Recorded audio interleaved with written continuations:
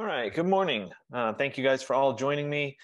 Today we're going to continue working with Illustrator, and we're going to explore the idea of logo design through Illustrator. So it'll be about creating your own logo, but at the same time we'll learn a lot about shapes and manipulations with Illustrator. It kind of be an extension of the pen tool, but we'll also use some tools called the Pathfinder tools, which have to do with how you combine and work with shapes and to create complex objects. So we'll go through that.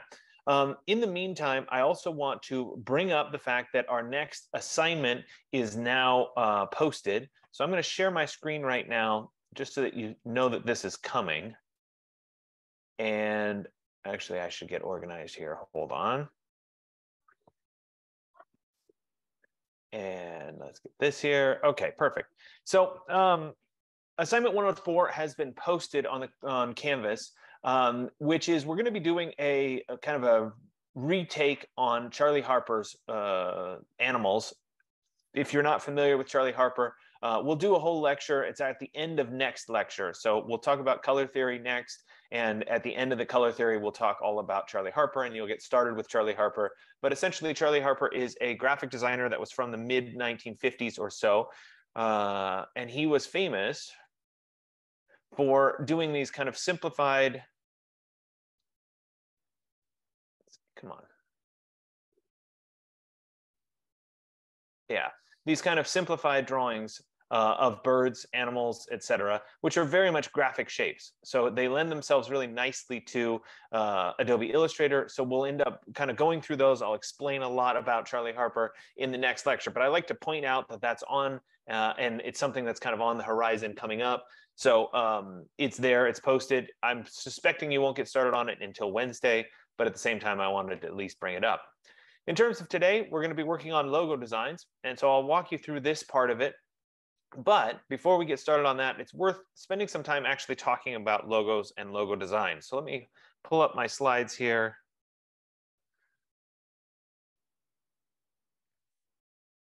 And so let's talk about logo design. And actually, logo design is one of those fascinating parts of graphic design that's absolutely everywhere.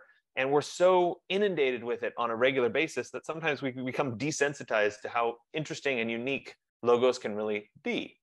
An effective logo is fundamentally distinctive. It's appropriate for the brand or for its purpose. It's practical, it's graphic. Generally, the simpler, the better. Simple in form, and it conveys an intended message.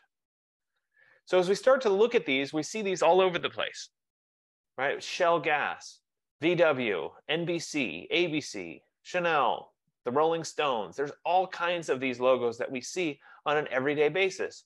So when we think about simplicity, we want easy brand recognition of a particular logo.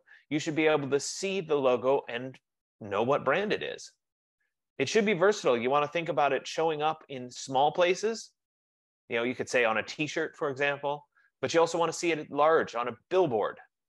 So how we use that logo and where it's going to be used is kind of important. It should also be memorable, unique, memorable, something that will stick out and stand out toward us because it causes us to recognize that as a particular feature. Sometimes it features something unexpected or even unique. So we're all completely familiar with this. But does this have anything to do with coffee? No, it doesn't. But we recognize this logo because we see it so frequently. It's Starbucks. And so just with something that simple, we recognize the logo and we have an understanding of what that brand is. Now, some of the logos I'm showing you are just made up logos. And sometimes it's fun to see them in their infancy, where this obviously doesn't exist as a brand, but it's kind of fun. And so sometimes these can be just as entertaining as the real logos. You also want to think about your logo as being something that's enduring. What happens in 10, 20, 50 years? Can that logo still exist? Does it follow a fad? Can it be modified? Is it future-proof?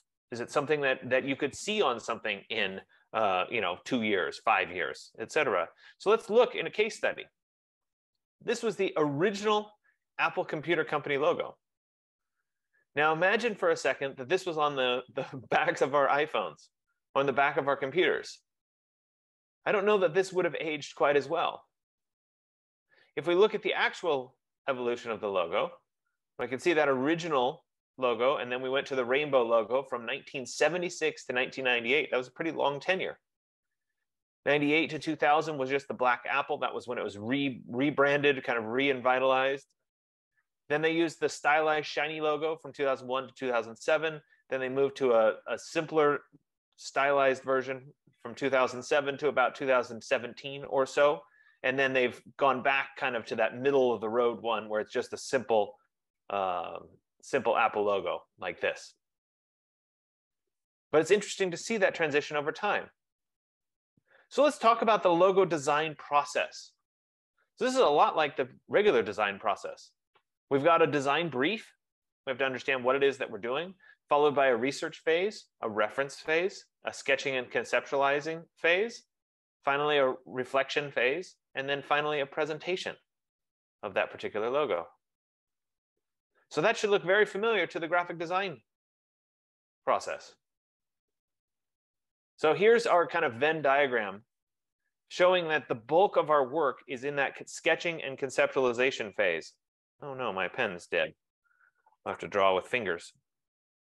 All right, that sketching and conceptualization phase is the big part. Notice that also revisions are important. So we work at the sketching and conceptualizing for quite a while. Then we move into these revisions. We tweak it, we change it, we make it a little bit better, and then we jump into that presentation phase. So let's look at each of these in a little bit more depth. The design brief. So if you were designing for somebody, you would want to question them and ask them what they're looking for in a logo. What's the intended purpose? Where's it going to go? Where are you going to use this logo? This is also a good time to discuss your fee or your cost for coming up with the logo in the first place. Once you have a good understanding of that, you can move into the research phase. So this is, what industry does this logo belong in? Is it an architectural logo? Is it an industrial design logo? Is it some other company logo? What other logos are used in the industry? What's standard in the industry? What's the history of previous logos? So in your case, today you're going to be doing a logo for yourself. Did you do a logo in 130? Did you like that logo? Was it well representative of you? Those are all important questions. What are your competitors using? You can't go out and copy your competitors, but it's a good idea to understand what they are. Then we move into reference. So research is fundamentally about existing logos that are being used. Reference is more, what are current styles? Are we looking at flat logos? Are we looking at 3D logos? What makes a particular logo trendy, etc.? We're going to show a bunch of slides toward the end of the lecture about logo trends.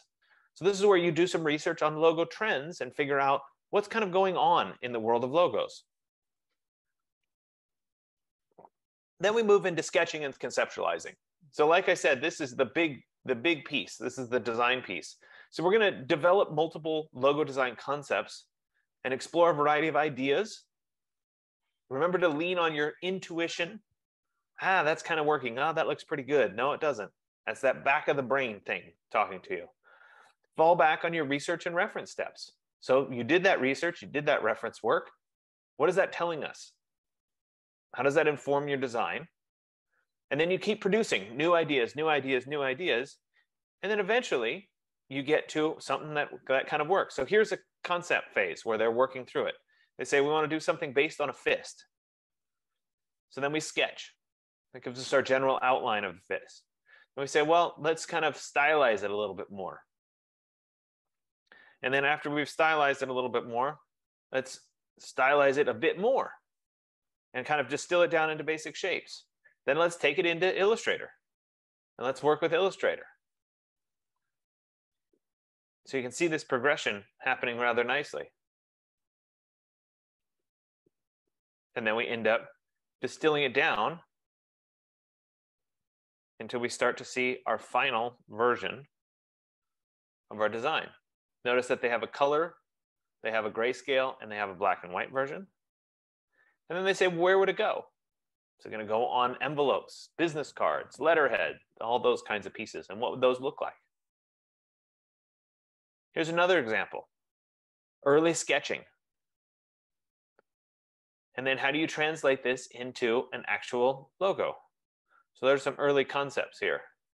How are we going to draw this in Illustrator, create our gradients? This is back when 3D and these kind of transitions of color were big. A little bit of shadowing there. Think about font. We talked a whole lecture about typography and what's happening in the world of font. Here's 3 different fonts that are very, very similar. Which one's the right one? Which one feels right? Those are all very, very important decisions to make. And then you end up with a final logo. What about, though, when that logo turns to grayscale, or you can't print it in color? How do you show that same 3-dimensionality in black and white or in grayscale? I think they did a really nice job with that down here at the bottom of the page, because they added those little white stripes in to give it that 3-dimensionality, even though it's just a grayscale image. So thinking about grayscale is not a bad idea, because sometimes you just can't afford to print in color. Then we move into reflection. This is when you step back from your work and you revisit it with a fresh perspective. Maybe you ask your neighbors, colleagues for their opinion. Send it to your friend. Ask your mom. Those types of people can give you valuable feedback. Back when I used to do this lecture in person, I actually mandated that you get feedback from the person sitting next to you. And that's something that's important, because sometimes you can't see what's happening.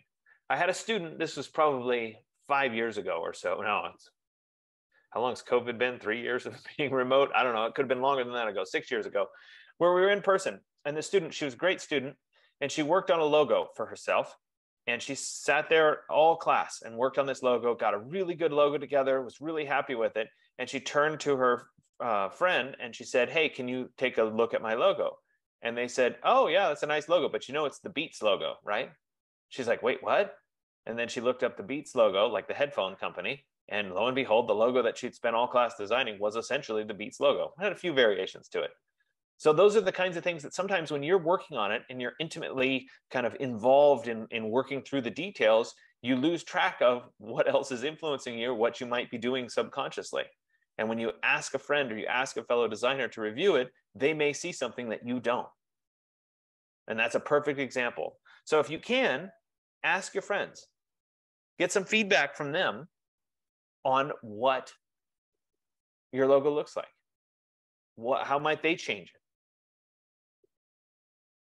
I apologize. Some of these are blurry. I don't know what happened to my slides.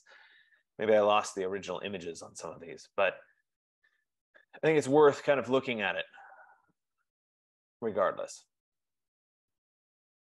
Now, some of these I'm kind of flipping through rather quickly. Then we get to the presentation phase. This is when you're getting the best ideas together. You're deciding this is the final version. This is what we want to present, and you present it to the client. Now, it's entirely possible that you present it to the client says, "Ooh, I don't really like that," and they want to send you back to do more design work. That's okay. Maybe if you hit it just right, the client will love it, and they'll be all over saying, "Yes, absolutely, please, let's use that as our logo." So it depends. And that's that presentation phase when you finally get the feedback of it. Sometimes it's about how does this logo transition or have different times, or how can it be used differently? This Mall of America logo, when they developed it, they developed a whole series of these ribbons and how they would be used. They even had seasonal variations. So you could see how they would work in different seasons. They had patterns that worked as backgrounds. So it's a much more comprehensive design strategy. Learning from others. Think about what brands have succeeded and why. I would say that the Nike swoosh is one of the most iconic logos, company logos of our time. It's so successful because it's so simple. It's so easy to recognize. And that's become a real identity in the shoe world, certainly, or in the clothing world. So those kinds of things really matter. And thinking about that simplicity. Typography is also important. So you want to think carefully if you're going to include type as to what it looks like. What's the right font? Is the font going to go out of style long term? Are we going to use papyrus? Oh, heaven forbid, right? What about, is it right for your client or your business? We talked about this in the font section. You wouldn't use Comic Sans for something that was kind of business oriented. but you would use it for like elementary school. So think about those kinds of things. Maybe you have to design your own font. Maybe you have to design your own lettering for that logo. It's entirely possible. You could load custom fonts. Little details matter. The kerning, the tracking, the spacing, the ligatures, and how they come together, those all really matter as you start to see it. And you'll see that there are a bunch of logos that are fundamentally text. So they don't really have another logo to it. Coca-Cola is a great one. There's no logo other than the Coca-Cola logo.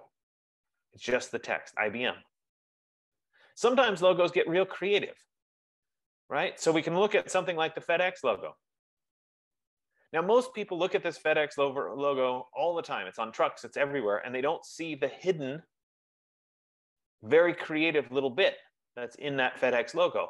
Well, FedEx is fundamentally about moving and shipping packages. So lo and behold, there's a nice little arrow that's hidden inside the FedEx logo because it's about moving packages. That's a creative thing. It's using the negative space. That's a really great way of kind of giving it a little extra to a particular logo. If somebody came to you and said, I need a logo, the company name is Dynamic Dust, how would you create a logo for that? This is something that's super simple, but at the same time, it works really nicely as a logo. You want to make sure that you're avoiding cliches. Obviously, you can't use clip art. This needs to be something custom to your business, right? You don't want to use a globe for international or world or anything like that. No light bulbs for ideas. Those are all really cliche, overused clip art logos. Don't copy another logo either. That's blatantly obvious. You probably get sued for it too if you became successful. But you're not going to go in and say that you have a new company called Kiwi, and you draw a little kiwi and you take a bite out of it, and it looks just like the Apple logo, but it's a kiwi. That's silly. So you need to make sure that you're creating your own logo that is specific and unique to you.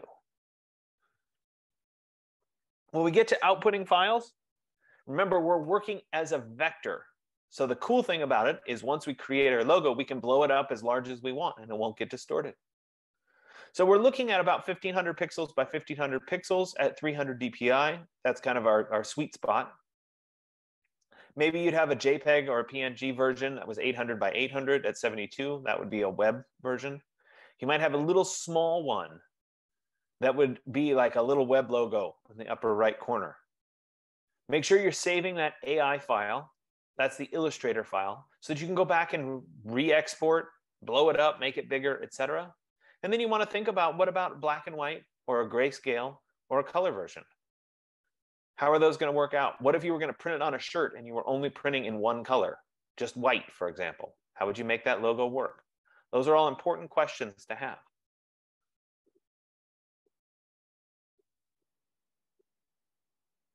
I'm just flipping through some other unique logos. I like that one, the Fox Steady. So now that we've talked so much about logos, when you go around your day-to-day, think about all the different things that are logos, that are fundamentally logos, and what's happening in those logos. So you look around and you see those, and you start to have a better appreciation for the fact that these are absolutely everywhere. Here's another set of sketches conceptualizing some 3D modeling. And the font, it didn't seem quite right here. And then look at a transition there, right? So here's one iteration. Not quite right. That's a lot better. What about that? So this is an evolution. What would it look like on business cards, for example? So let's look at our logo design trends. This website, Logo Lounge, publishes logo design trends. Some of my slides are a little bit out of date, so I would encourage you to go to Logo Lounge and actually look at the current 2022 trends. Right, but they identify what these trends are, and then we get a good understanding of what current logos are looking like. Right, so these are all meant to be design ideas and inspiration for you. So this would be in that research phase. All right, and they have fun little names for each of these styles.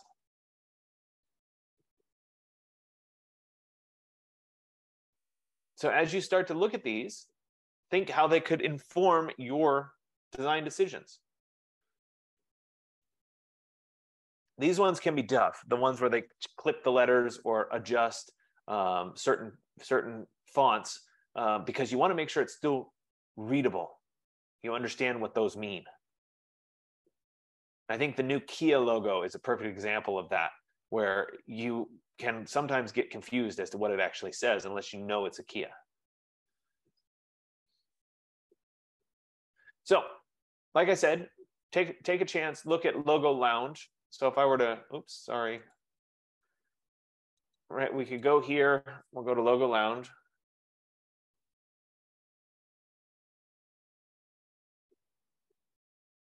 There we go. And so they have this trends button.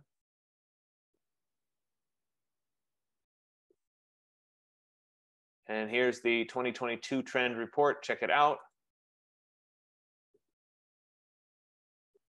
Right, and they give a lot of text that it kind of verbally describes this stuff. But then here you go, right? So these are the trends. Bow ties.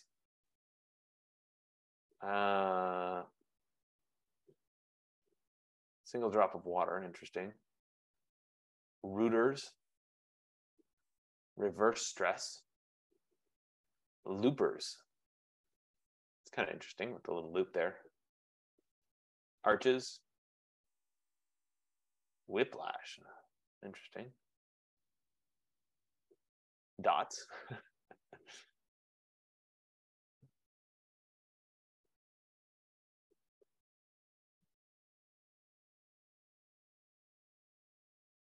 Anyway, you guys can spend some time looking at this. Great articles. And you can see that under their trends here, you can also go back in time. So they started in 2013. And you can see what logos look like in 2013. Oh, looks like they even go back further than that, where they're looking at particular logos and logo trends. So anyway, it might be worth looking at. I would look at the more current trends as we start to go forward. So it's there for you to look at. Let's take a little bit of time and actually work through some strategies in Illustrator. So let me open up Illustrator.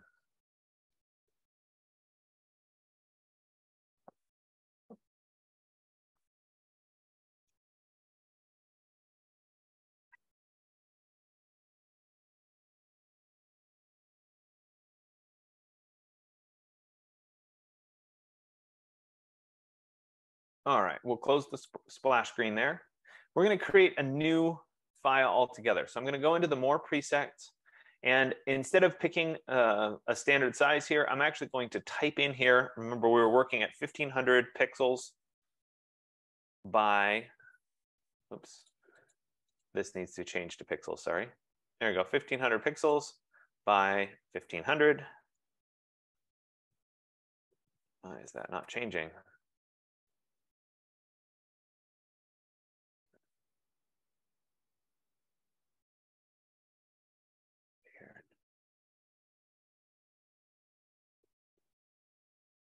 It's totally bizarre that it won't change for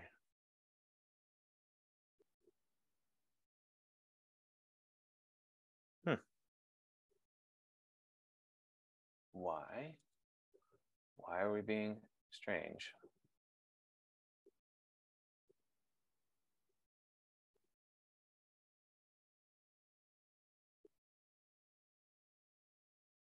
Huh. Is it because you have A4 selected? I have what for? A4 on the left. Yeah, it shouldn't be. It shouldn't make any difference. I should be able to change this. But it's like it's my control key is stuck or something.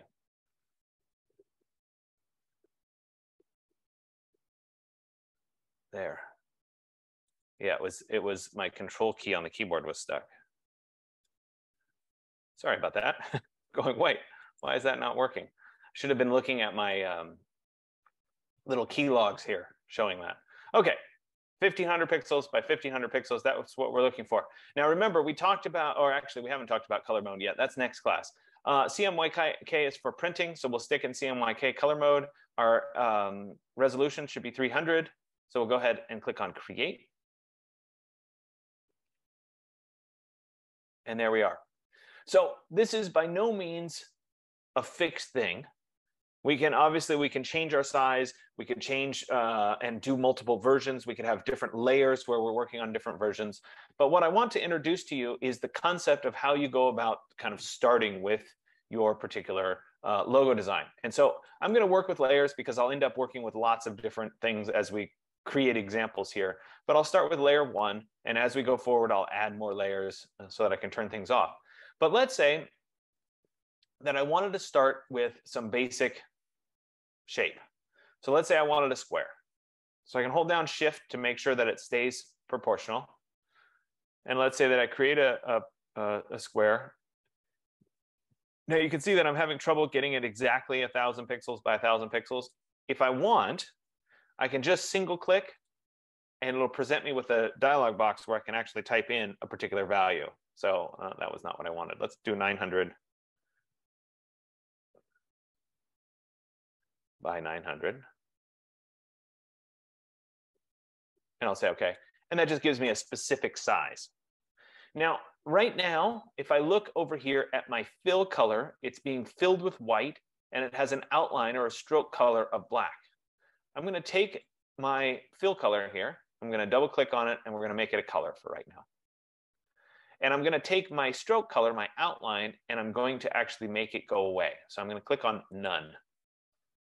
And that gives me just a plain box like this.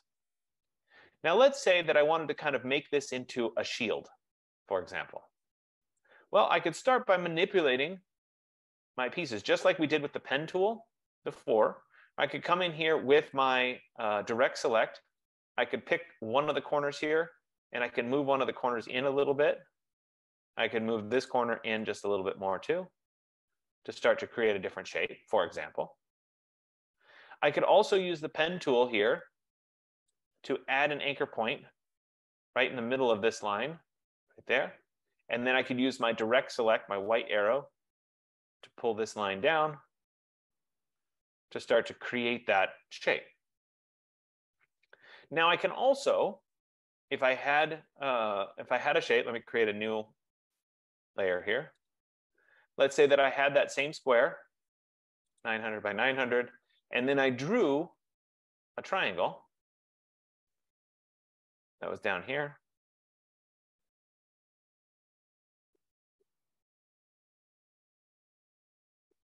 Like that. And I closed it. Now these are two separate shapes right now. I could move them together and they would start to look like they belong together, like that. However, since they're still two separate shapes, I haven't like joined them together. We can use some tools called the Pathfinder tools. So if I go to Window and I choose Pathfinder, it'll bring up this little Pathfinder tool set. And so you can see here that I have under shape modes, I can actually take two pieces. I could take this, hold down Shift and take that, and then use this shape mode to unite them. And now they become one shape, which is a little bit different than we had before. I could still use my direct select to pick one of the endpoints and move that around. So if I didn't like a particular endpoint or if I wanted it to go back inside on itself, I could do that, for example. So it's just a way of starting to combine pieces together. Well, I can also use that to my advantage if I wanted to cut something out. So let's say that I wanted to cut out a square that was inside.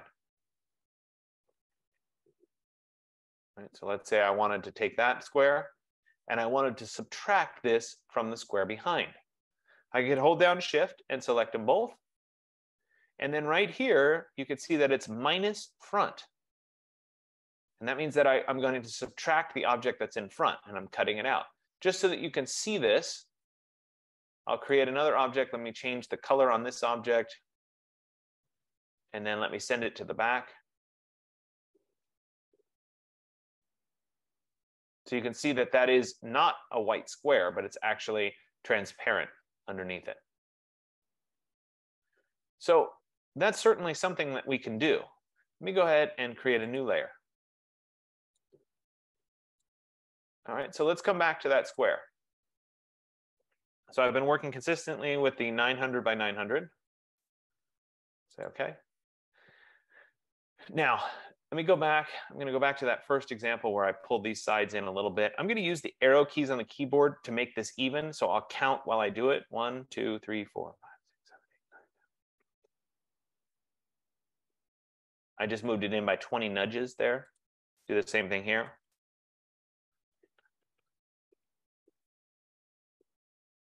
Perfect. So I just did that. I'm going to click the pen tool. I'm going to add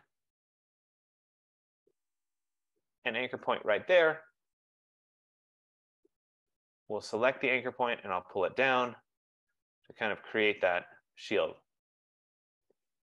All right, something along those lines. Now, what if I wanted to kind of modify this? Well, I could take my shape here. I could copy it. So let's go to Edit, Copy. Let's go to Edit, Paste in Place. So it's right on top of itself. And then maybe I want to scale that whole thing down. So we could take the whole object, we could scale it down a bit. And then we could use our align tools just to make this a little clearer. I'll change the color of it. Okay, I can use my align tools. I could select both of these objects. I can pick the blue object as my key object. And then I can come over here to align. We'll align to the center. And we'll align to the center vertically. And now you can kind of see that I've created a second object inside. Now I could also cut these out, where I took these two and I did a minus front. Let's go back to Pathfinder. I could do a minus front, etc. Now, before I get into the minus front though, maybe I want to add another, let's put a letter in. So I could put a G, for example. All right, so I could take that. Let's go over into our properties. Let's change our font size here. It's probably going to be, that's nowhere near big enough. Let's go 500. That's still nowhere near big enough. Go 1,000. Right, so I could do something like that. And again, I can use my align tools, picking that as the key object, and I can work to align it. Then I could take this text and I could go up to type and create outlines. We did this before in InDesign, where we converted the font into an actual shape. So now I could actually subtract this font from the font that was behind if I wanted to. So I could take this and that, and I could use my Pathfinder and I could subtract the front there. And so this now is independent of the shield that's behind it, which may or may not be what we're after doing. All right, well, let's explore some of the other Pathfinder tools. So let me go on to layers here, create a new layer. Let's explore some of the other Pathfinder tools. I'm going to go ahead and come back to that 900 pixel square. And then I'm going to create another shape on top. So let's do an ellipse tool on top. We'll do that. And I'm going to change the color just so that we can see it a little bit easier. There we go. So let's explore what the rest of the shape modes do. So we've already explored the first one, which was unite. That makes those two one shape. So you can see it there making it one shape. I'm going to back up. The second option was the minus front. We looked at that one before too, where it cuts out the object that's in front. Now, what about the third option here? This one is the intersection. So what it's going to leave is where the two overlap, just that piece. And then the last option here is the exclude.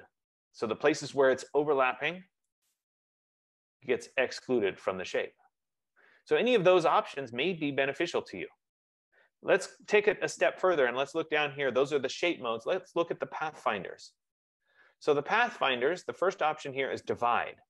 And what that does is it gives us 3 separate shapes. So I'm going to have to use the direct select to select them individually, but you can see that it creates 3 separate shapes for us. So let me undo those, put those back together. There we are. And let's look at this example. This is a trim. So it'll trim out the back object, but it leaves the front object. So again, I have to use my direct select, my white arrow, to select just the circle here. And you can see that it's trimmed that out.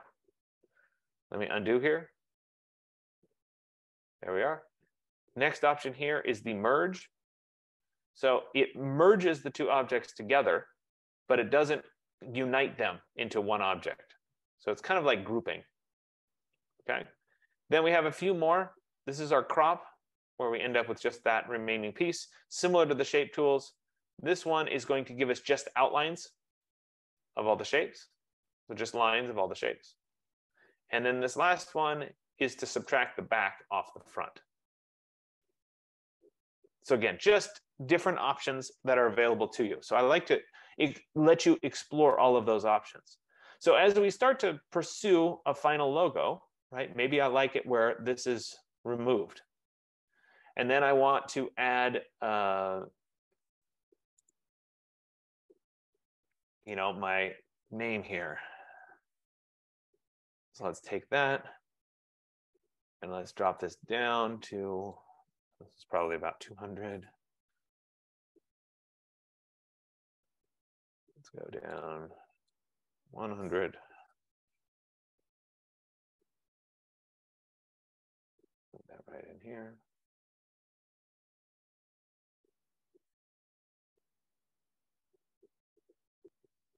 Let's see if, I think that it's going to need to be a little bit bigger.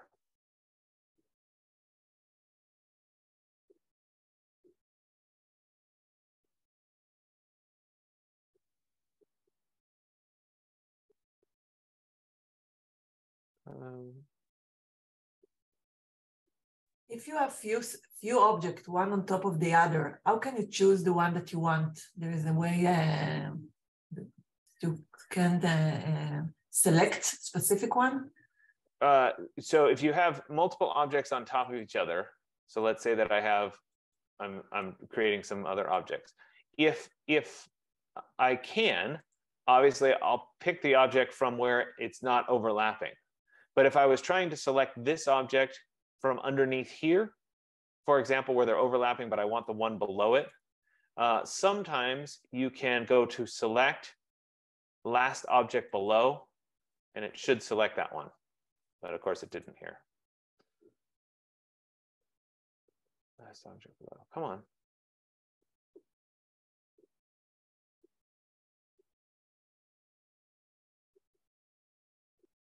No, it doesn't want to do it for me, but that should be how you do it. Okay, thank you. I'm sorry that it's not working. Select. How about next object below? Okay, there we go. Select the next object below. Select next object below. Okay. I'm surprised because here, I wonder if right here, select next object below. Select next object below. There we go. So let me walk through that again. If I were to select this object, right? It's selected. I want the object behind it. In order to select it, I would right-click where the 2 overlap and say select next object below, and it'll move to this object. Once this object's selected, if I want the back object, again, I can right-click. I can go to select next object below, and I'll get that object. Great. Where I was screwing up was I wasn't right-clicking over the point where they overlap. So that's what we need to do. All right, so let me get rid of this shape. Let me get rid of this shape. And then I could take this and I could do my, excuse me, I have to do a create outlines of this shape. So let's take this. Let's go to object, create outlines. Excuse me, it's under type, create outlines. There we go. And then I can take these 2 and I could subtract what's in front, and now that's been cut out. So I'm starting to generate the logo. I have no idea where I'm going with this, but I'm just showing you that these are different options. Now, maybe we wanted to change the color tone of this object a little bit, okay? So this is an example of where sometimes we can use the Pathfinder to our advantage. Let me go ahead, I'm gonna use the rectangle tool here, and I'll do another rectangle at 900 by 900, and then I'm going to rotate this. So I'm gonna move to the corner until I get that symbol right there, the double-sided arrow, and I'm gonna rotate this to 45. So if I hold down Shift, it'll rotate to 45. And then I'm gonna move it so that it's halfway on my object. Oops, it's not quite big enough. Let's make it a little bit bigger. Like that. So I have these two objects overlapping. They're right at that 50%. And so what I can do is I could take these two objects and select them. So let's take those two objects. And then I could use this divide, which is going to divide all the pieces together. I can then go in with my white arrow, select this part, which I don't want, but it's going to separate these two parts. And that would then allow me to change this part to, for example, a lighter color. So I can double click on the color, and we could drop the color value down. Let's just drop it like this. Needs to go a little bit more so you can see it. And then I could have a two-tone. So I'm using that to split my design a bit. So just different strategies for how you go about creating things. Let's create another layer here. And this is really what today is all about. It's working yourself through a whole variety of different objects. And so we could come in here and Can I mix the color when you cut it? There is a way to mix it so it won't be straight? You wanted to blur the color? Yeah, to blur. Thanks. Sure. So you do have the ability, and we're not getting into this quite yet. We'll get into it a little bit later, but I'll go ahead and show it to you anyway. So with any one of these objects, when it's selected, there is an effect menu. And from the effect menu, you can start to do things like blur an object or distort an object. You can stylize. So I don't want to get into it in too much detail, but there are lots of different options. So blur, for example, we could do a radial blur of that object.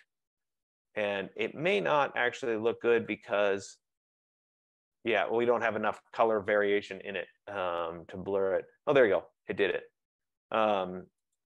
So that was a rotational blur. It may not be exactly what you were after, but we can do that. You may want more of a feather. Does she mean gradient, maybe? Yeah, you can certainly do a gradient. I was trying to feather just the edge. If we wanted a gradient, let's do a gradient. That's a good suggestion. So there is a gradient tool here. Right? And in the gradient tool, we can actually start to generate a gradient. Let's go into our window, and we have the gradient window right here. And so this is where we can choose the type of gradient. Sometimes you create the gradient first. Oops, come on. There it is. Let me change the orientation. Right here under there, let's go to 45. There we go. So it's going in that direction. And then if you want color, we should be able to double click on the end here and get a particular color. So I could start with, say, that color in that corner, and then I'm feathering it to white on this corner. Just a different strategy. If you wanted it to be a tighter transition, you could do something where you drag that middle over, and then the gradient's going to be a tighter little transition. So just different strategies, again. So today is fundamentally about exploring the Pathfinder tool. I'm glad you suggested the gradient, whoever suggested it, that's good to show you. You do want to work with the gradient beyond just the gradient tool. I think the gradient little window here makes a big difference, and it's worth kind of looking at. If you wanted it to become transparent rather than white, you could come in here and you can adjust the opacity of this slider. So we could drop the opacity down to 0, and then it becomes transparent. So if we had an object that was behind, hold on, I need to make sure that this is a solid object.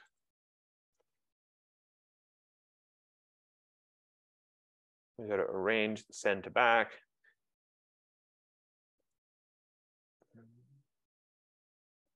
And why is it not? Hang on. I didn't actually adjust my object. Sorry about that. There we go, where it's becoming transparent. So you can see how you can layer those up if you wanted. In this scenario, I'm not sure that you want to do that, but I'm trying to at least let you know that that exists as an option. Okay, so we've done the Pathfinder tools. We've walked through those. We've done our gradient tools. The only last thing is that some people like to do, you know, the bars or the pieces where they're kind of a repeating pattern, for example. So let's do one with that. Let me go ahead and create a brand new layer. Move up to a new layer. Turn those guys off. And so we have two choices. So if we wanted to, we could, of course, create a series of bars with the pen tool. Sorry, there we go. We could create a series of bars with the pen tool, or lines. We can use the line segment tool here to create a series of bars. The problem with that is that we're stuck when we start to blow it up with a particular thickness.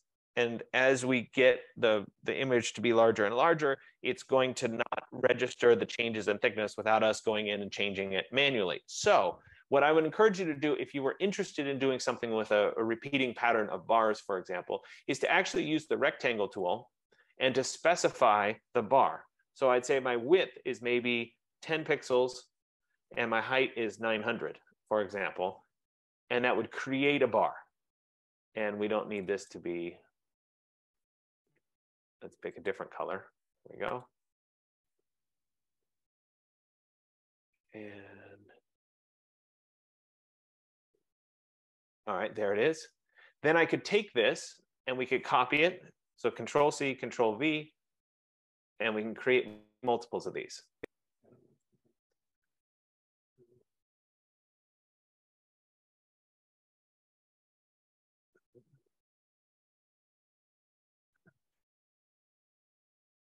So I have 20.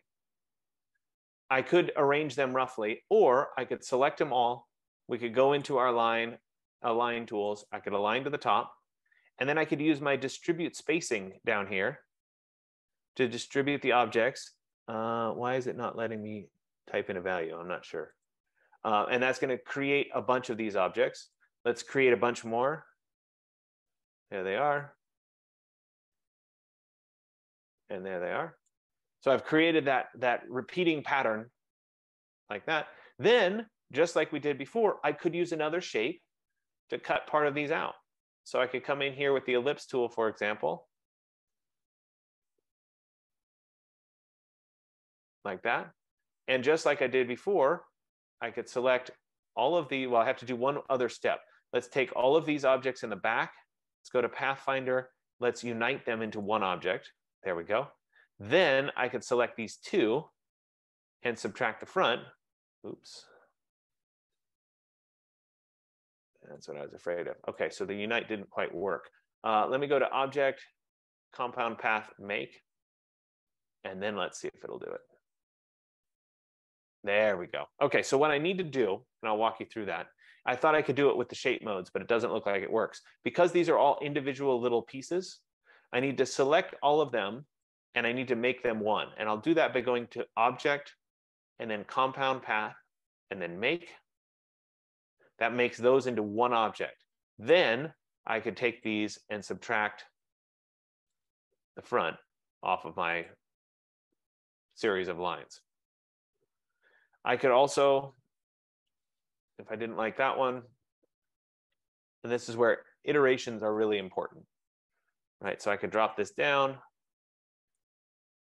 and that's, let me create a new one here.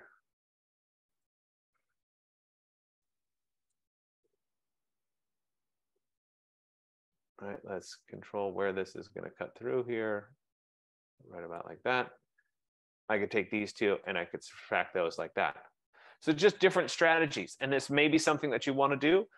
That's how you would go about doing the individual lines. I find it easiest to make the repeating pattern of lines and then cut it, right? If we wanted to cut off one of the corners, we could do the same thing where we use our rectangle tool, or better yet, we could just use our pen tool, draw the object like this that we wanted to use to cut. There it is. And then same thing, we could select these two and we could subtract the object that's in front. Oops. Take all of these together. Make sure that they're compound path first. And then we can take those and subtract the front like that. So the key when you have multiple objects is making sure that we're using our compound path. So again, that's under Object, Compound Path, Make. Okay, so I know it's a lot to take in. I'm going to give you a little bit of extra time. We're done a little bit early today because I want you to actually have a little bit more time as you play around with this. Notice that it's really easy to create lots and lots of versions, and that's normal. And that might be something that you do over time, where you create lots of different versions. I've done it. I wonder, no, I can't do it because it's on the remote desktop. I was going to show you an example where I was working on a logo, and there's a whole bunch of iterative process where you keep trying different things and working through different things. Okay, so I'll go ahead and I'll let you guys go. We'll come back at, let's say 9:10 for my first check-in group. Remember that we do have check-ins this week. So I'm looking forward to seeing each of you and talking to you this week and making sure everything's going all right.